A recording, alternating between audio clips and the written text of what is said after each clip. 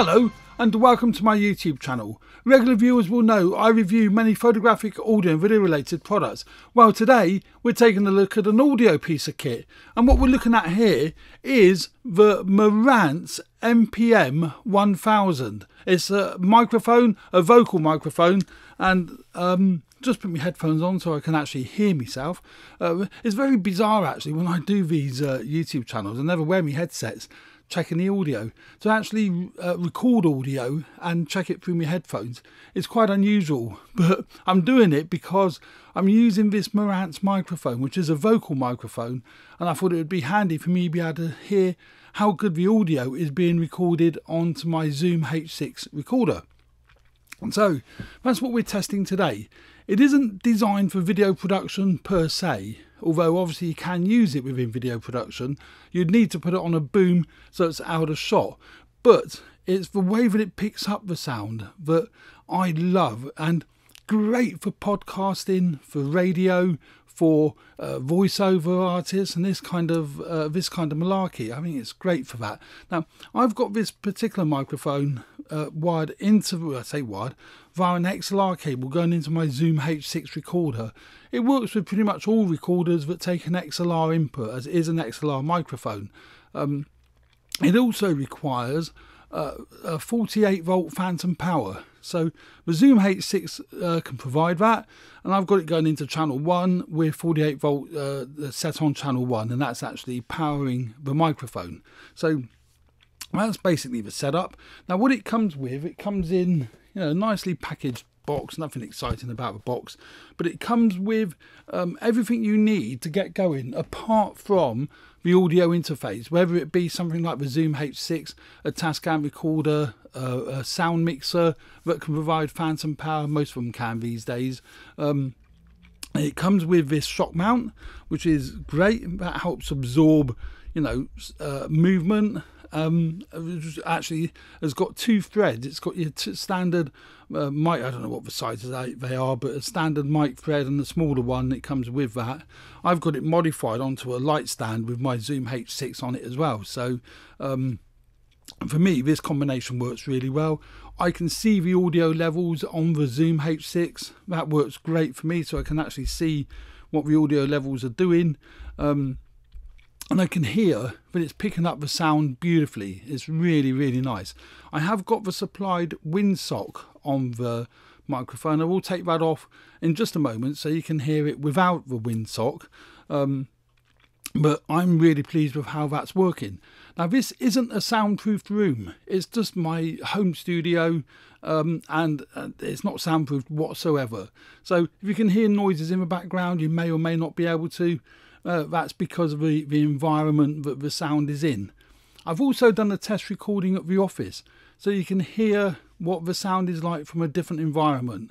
Again, it's not soundproofed, it's just your run-of-the-mill office. I've now connected it to my Zoom H6 handy recorder, and this is the Zoom H6. I'm really enjoying this recorder.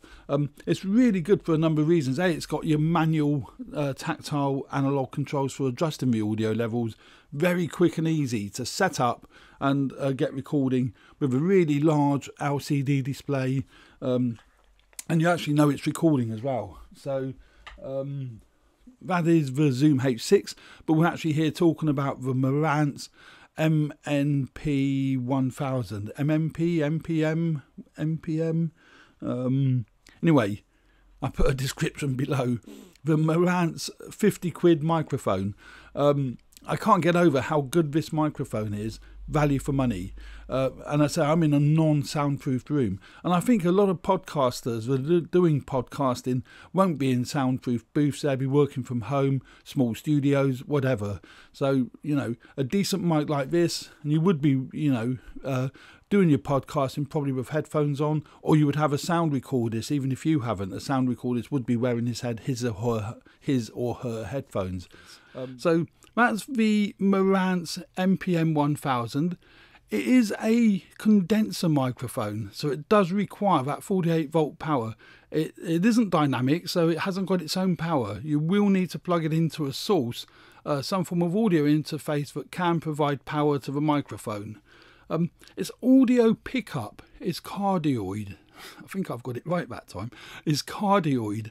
So it's kind of a heart-shaped pattern. So the sound is actually directed pretty much at where you see the label. You don't know if one can see that on the close-up shot, but where the Marantz logo is where it's picking up the audio from, mainly. So if I move round to the side, that shouldn't be anywhere near as loud or as clear as it is if I talk into it here. Likewise, if it went that way, the sound level will go down, and it won't be so clear, because although it isn't a directional microphone, it is designed to be pretty much direct behind the logo. I mean, it drops off as it goes round, round the back of the microphone. So, and this microphone is incredible value for money. It's 50 quid here in the UK, and 50 quid, it comes with, as I said earlier, the shock mount, the windsock,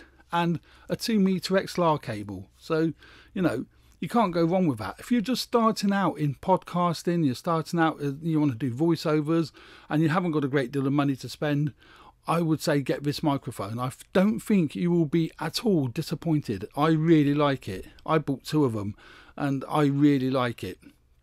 And so here we go. Now let's take the windsock off. You are going to hear a bit of a noise as I whip it off. Whoa, that was noisy, wasn't it? So that's now the microphone. It's a nicely made microphone. This casing is, it's metal construction, so it's pretty decent. I don't know if that windsock has made any difference. You be the judge, because the audio you're going to listen to throughout this entire video is the audio coming from this Marantz microphone. So, so you can judge for yourself what you think of the sound quality from this particular microphone. I think the windsock does help with the S's and the P's and pronunciations and what have you. I don't know. But there we go. That's the Marantz MPM-1000. Great value for money, 50 quid. I shall leave a link to my Amazon affiliate link in the description. So if you do want to buy one, you can buy it through Amazon. Doesn't cost you any more, but I make a few pennies to help me, keep the channel going and grow the channel. So that's always helpful. So thanks for that. If you do enjoy my videos, please subscribe to the channel. You'll always find plenty of content to do with video and photography, and now some audio. And if you like this video, please hit the like button. Really appreciate that. So thanks very much for watching. Hope you enjoyed it, and stay tuned for more videos relating to video and photography. Thanks again. Bye.